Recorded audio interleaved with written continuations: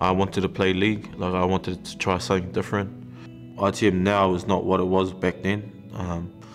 It was a lot harder. The Super Rugby players were playing in ITM, and I felt like at the time, for me to get opportunity or for me to actually get time to play was to head off the league, and the Warriors had a really good setup there.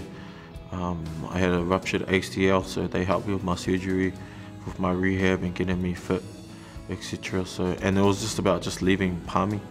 I think I needed to leave my comfort zone at the time, which was obviously tough at the time, leaving my friends on that. But at that time, there was a lot of exposure around the New Zealand Warriors under 20s at the time, and I felt like it was a good opportunity for me to get exposure because they were playing on TV every week, so because they were always curtain raisers for the Warriors. So I believe that everything happens for a reason.